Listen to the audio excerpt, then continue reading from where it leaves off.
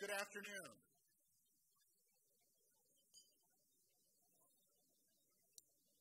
Good afternoon. My name is Kenneth, and I'm the Vice President of the Community Development Department at the Federal Reserve Bank of Cleveland. And I'm pleased to welcome you to the 11th Policy Summit on Housing, Human Capital, and Inequality. We are happy that you have chosen to join us today, and I hope that you find today and tomorrow's sessions both informative and thought-provoking. If you've attended our previous policy summits, you will note a few changes, some large and some small. The largest change is our partnership with our colleagues from the Federal Reserve Bank of Philadelphia in planning and executing this conference. Given our district's shared interest and proximity, the combination of the skills and talents of our staff to host this conference seemed appropriate. I'd like to thank my counterpart from Philadelphia, Teresa Singleton, for her openness to and confidence in striking out with us on this partnership. From my perspective, Teresa, the partnership has been both beneficial and you have been a very easy partner to work with. Thank you. The other significant change is that in addition to our concurrent research and practitioner tracks, we have added a third track on the first day, a banker track, if you will, to provide information and insight regarding regulatory changes in key topics oriented toward bankers. For this year's summit, the track focuses on regulatory implications of qualified mortgages and qualified residential mortgages, as well as the cost of compliance with regulatory change. We believe this track will be valuable not only to bankers, but to others interested in regulatory matters affecting community and economic development. So, to echo what I've stated previously, we hope you find this year's Policy Summit to be stimulating, informative, thought-provoking. And now I'm pleased and honored to introduce our opening keynote speaker, the President and Chief Executive Officer of the Federal Reserve Bank of Cleveland, Sandra Pianalto. In her role as President and CEO, Sandra has dual local and national responsibilities, participating in the formulation of national monetary policy, as well as leading our regional reserve bank. Sandy's tenure at our bank spans more than 30 years, serving in the role as President and CEO for the past decade. Her leadership has guided our bank through many challenges internal to the system, such as the consolidation of many operational activities, as well as through the most challenging economic environment our country has experienced since the Great Depression. But as notable as these leadership efforts are, they are equal to Sandy's commitments to and service to our community. Sandy is the Vice Chair of the Board of University Hospitals. She's also the past Chair and life member of the Board of the United Way of Greater Cleveland, and an advisory trustee at the University of Akron. Further, she serves on a number of other boards, including the Greater Cleveland Partnership, the Cleveland Foundation, College Now Greater Cleveland, and Team Northeast Ohio, or Team NEO. We are excited and again pleased to have Sandy open our 2013 Policy Summit. Please join me in welcoming Sandy to the podium.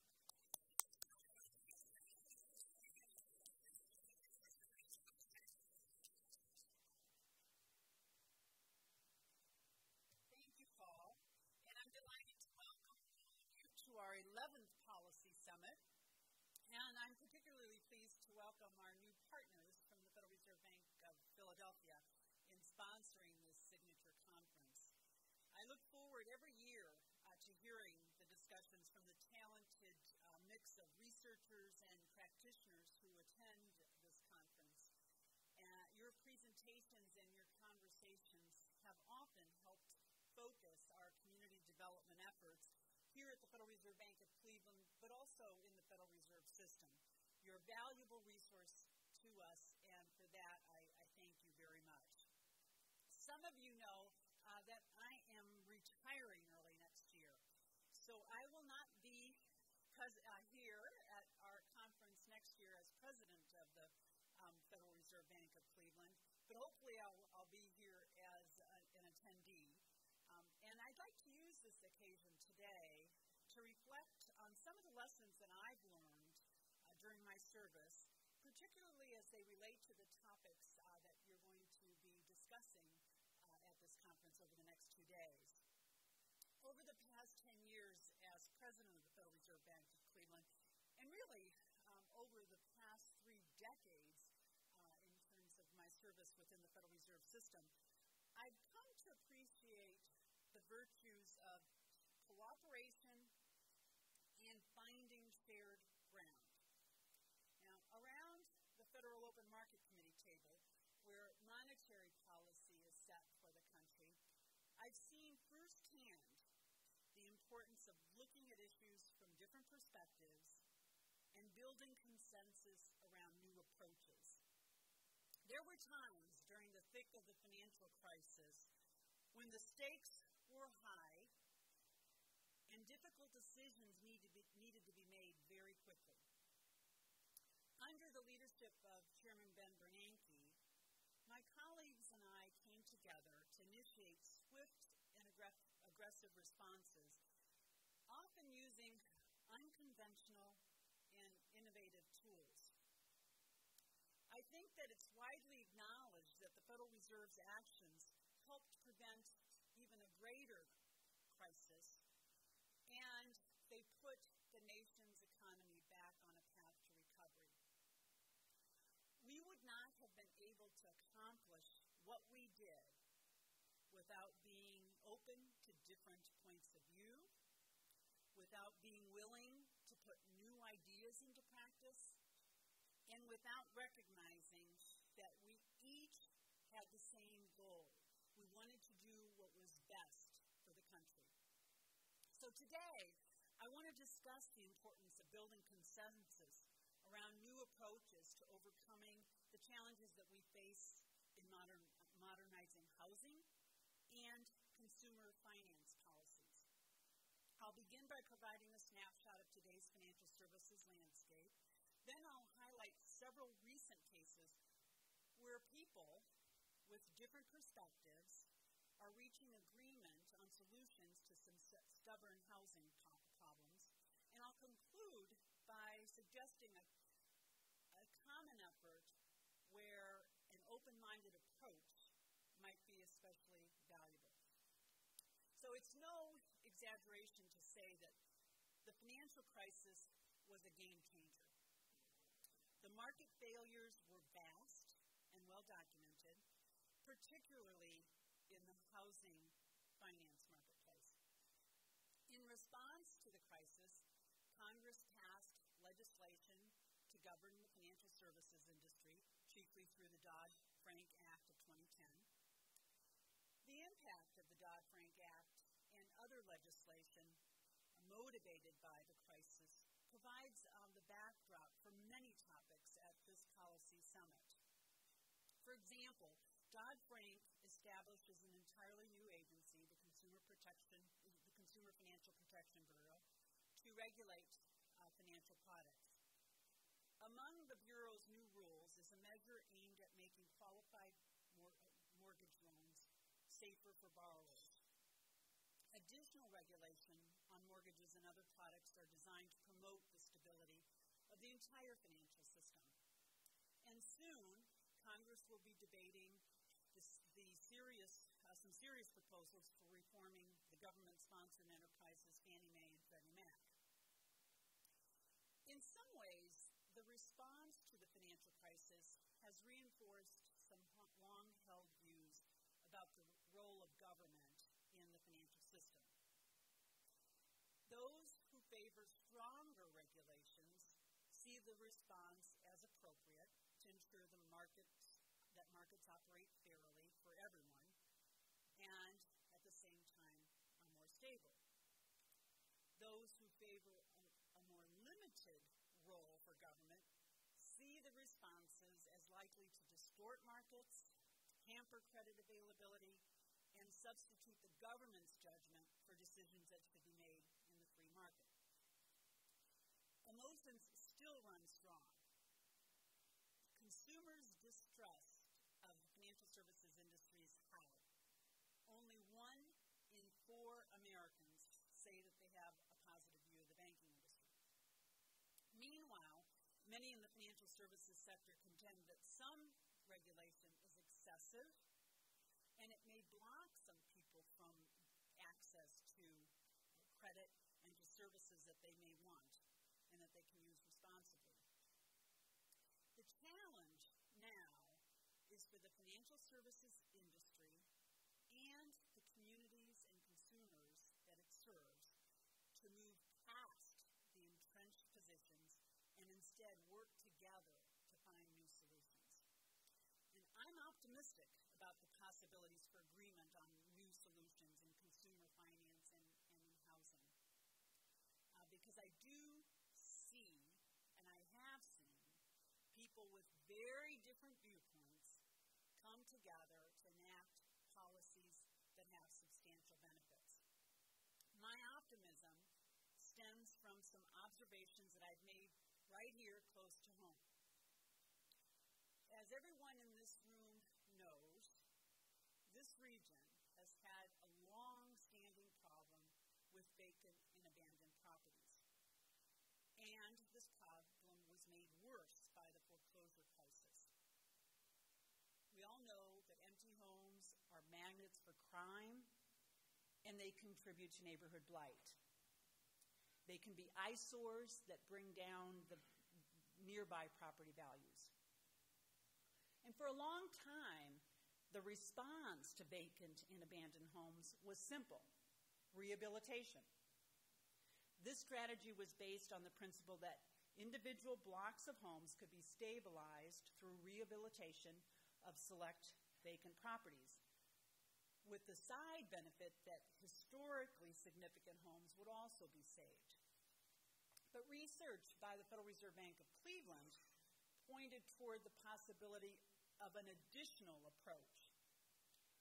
We found that values in some of the older industrial communities are primarily determined by the desirability of the land underneath the structures.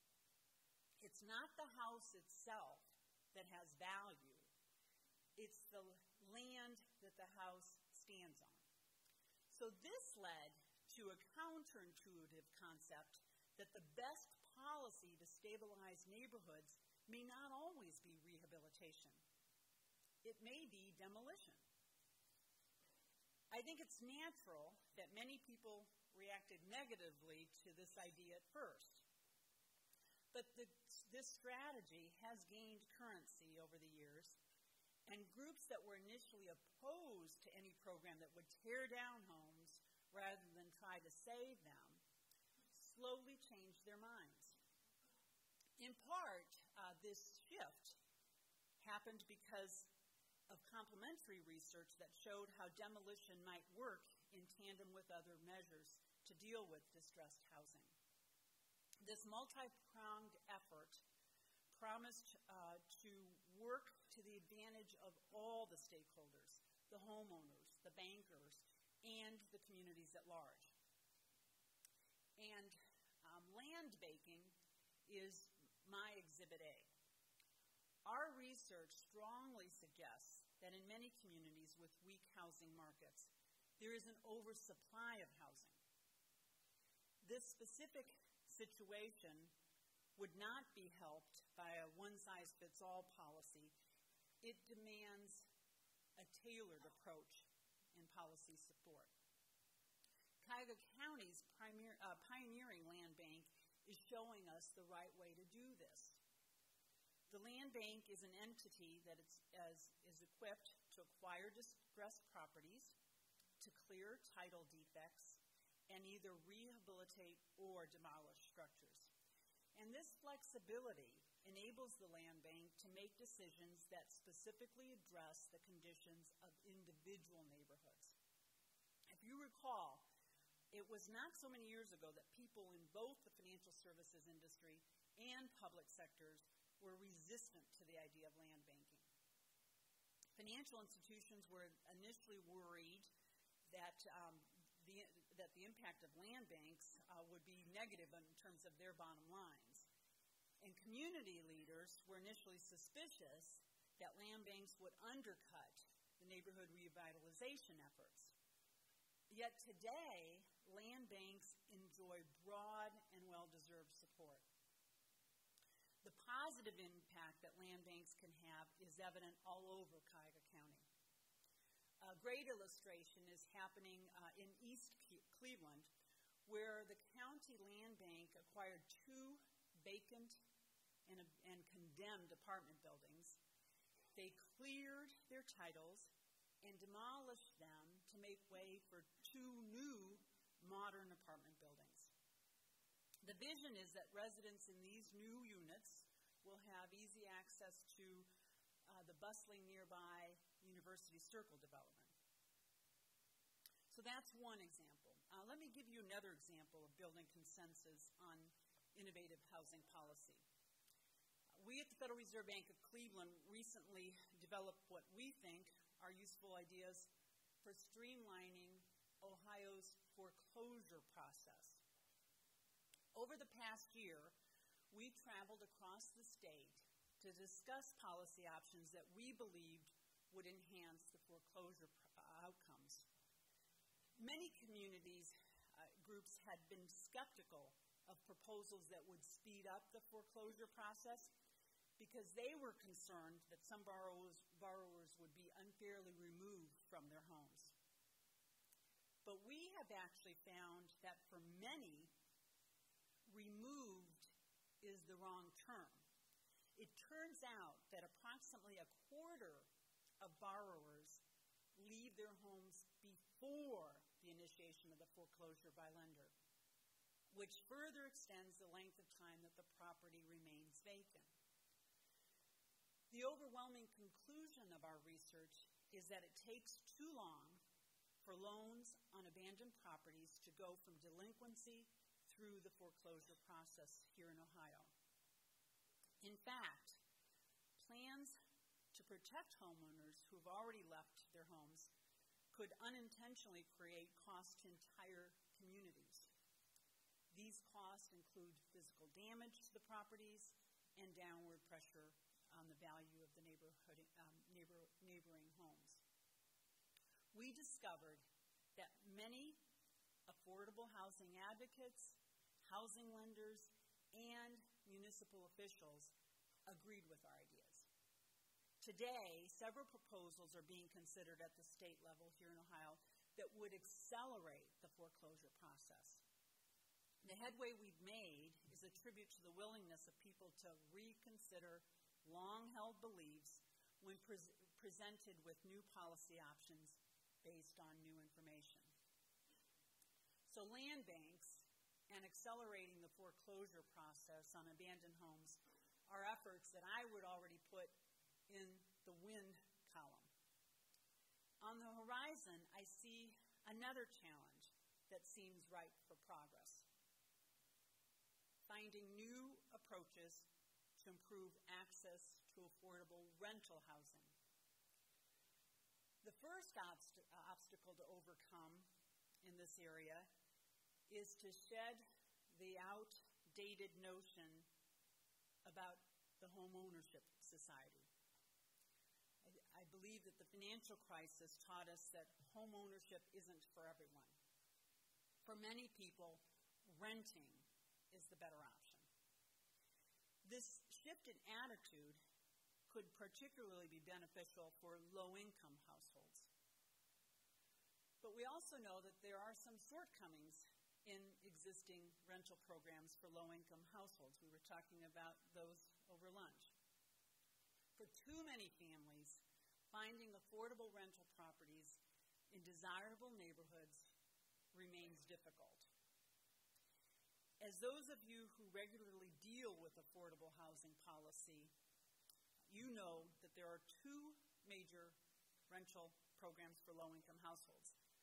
The Housing Choice Voucher is primarily a tenant-based program that lets people choose where they want to live, while the Low-Income Housing Tax Credit is a place-based program whose effect is to lower the rent on some units in subsidized housing projects, making them more affordable for renters. Individually, the programs have their own specific strengths and drawbacks. But the programs run under completely different rules and they are administered independently from one another. The tenant-based voucher program, which is targeted primarily at people with very low incomes, offer the most freedom of choice. After all, renters should be able to choose the housing location they believe will most improve the quality of their lives. Nevertheless, research shows that families who use vouchers often do not experience a better quality of life or a better financial situation. Too frequently, they cannot find or they do not select apartments in neighborhoods with better schools, for example, or places where the job prospects might be better. Meanwhile, the tax credit program would seem to be a smart way to make housing units available in places that are more attractive, that would help the economic well-being of the people who live there. Yet research suggests that tax credit housing programs have a mixed record. Too frequently, they result in subsidizing buildings that are being located in neighborhoods with underperforming schools or limited access to jobs and health care. In addition, depending on the local market conditions, rent in these buildings may be close to the market rates and not affordable to poorer households. So those who support affordable rental housing programs should want to achieve the same results. They should want clean homes in safer neighborhoods that give tenants better access to good schools, good health care, and good jobs. So what can be done? The basic problem we face is that there is far greater need for affordable housing than there is public funds being provided. So with limited resources, it's critical to look for ways that enhance the flexibility of agencies to administer these funds and allow the two programs to work more effectively together. Let me give you an example of an approach at HUD that is fostering partnerships at the federal level. HUD has been conducting a demonstration program with some select public housing authorities across the country. This program provides the flexibility to combine the funds from several different programs so that they can be used like block grants, allowing for more experimentation towards the goal of neighborhood stability. One of the benefits of this approach has been the ability of leveraged HUD funds with tax credit projects at the local level to meet community needs. States have some opportunity, the same opportunity with their tax credit programs. So we should be more encouraged by more new approaches like this, and we should try to encourage more of them.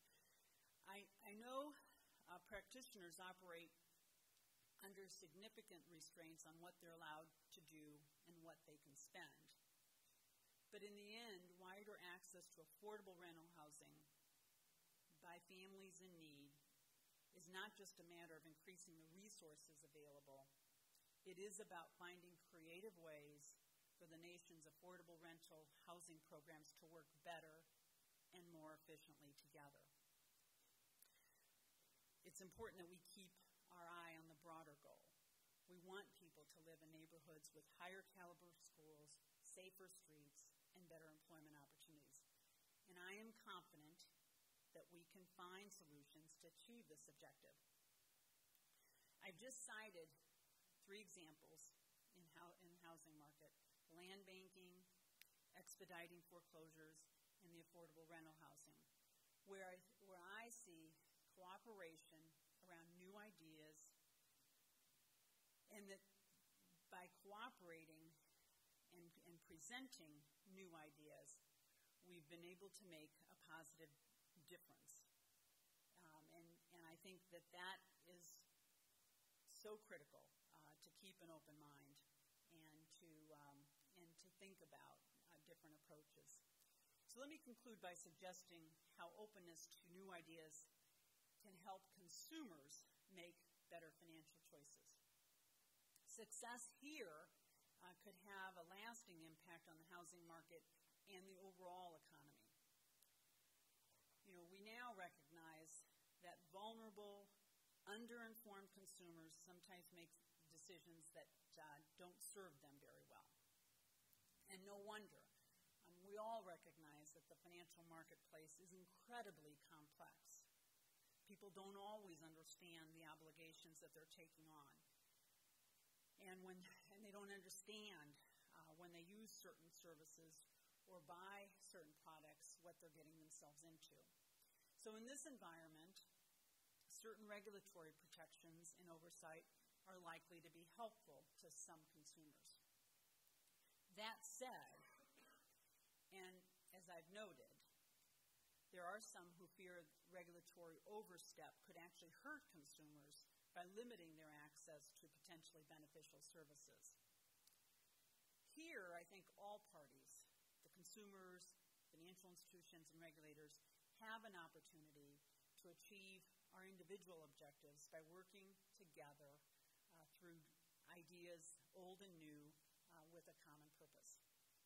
The better informed consumers are about financial products and household budgeting, the better financial decisions they'll make.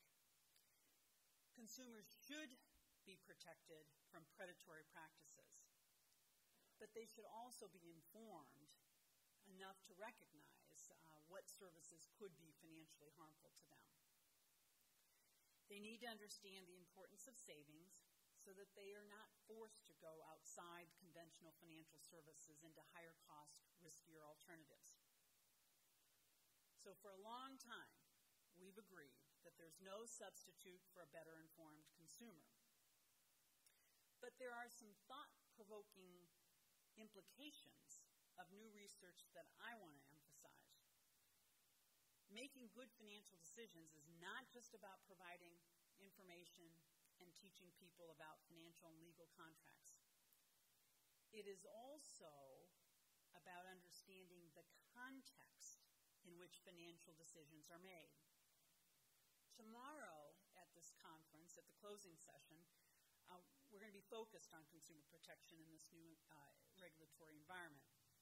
And the Princeton University psychologist, Elder Shafir, is going to deliver an address on how consumers actually make financial decisions. The closing session and the address is going to feature the application of behavioral research to the policy environment. It turns out that opt-in and opt-out strategies figure prominently in the applications favored by Shafir and others in the realm of behavioral economics. Achieving this kind of financial literacy has elements of corporate responsibility as well as personal responsibility. Financial institutions have it in their own power to get in front of this trend by offering more products with built-in features that are likely to benefit consumers. Features like automatic opt-in savings plans, where funds from checking accounts are periodically swept into consumers' savings accounts. There's no need to wait for regulators to require such features. And consumer groups should see this as an opportunity to help the financial services industry understand what kind of products and what kind of product designs are most likely to be effective. So a little imagination and collaboration could go a long way toward a financial marketplace with fair and more financially resilient households and profitable financial institutions. So let me step back here as I wrap up my remarks and offer a bit of perspective. I realize that my remarks today are not likely to set the news wires on fire.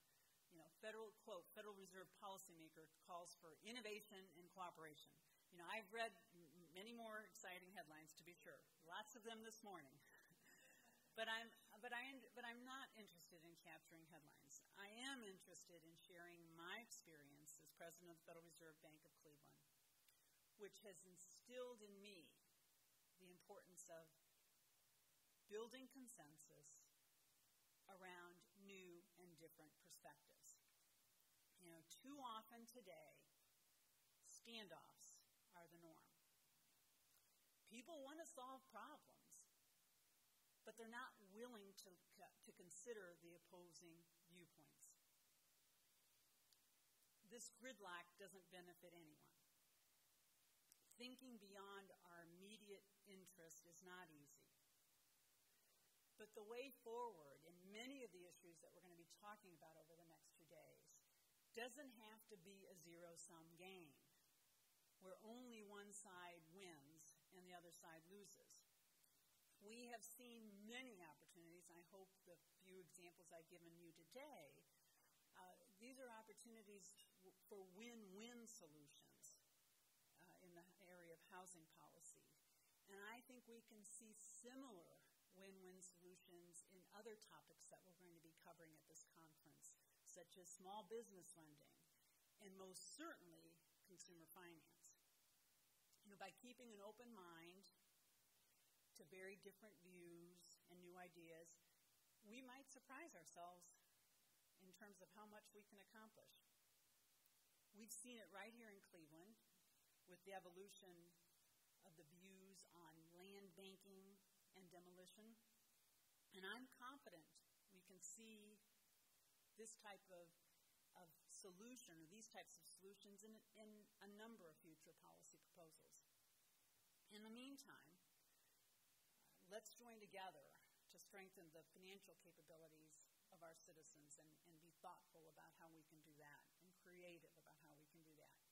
I can tell you that the Federal Reserve, and specifically the ClevelandFed and the Philadelphia Fed, we're willing and we're ready and we're able to partner with you. And I am very much looking forward to hearing your new ideas. And I hope that you will find the next 2 days both informative and inspirational. And once again, I look forward to learning from you because these are important issues, not only here in terms of our local economy, but communities throughout our country. And I do believe by working together and collaborating around new ideas, we can make a difference and we will make a difference. So thank you for your kind attention and for your participation at this special policy summit.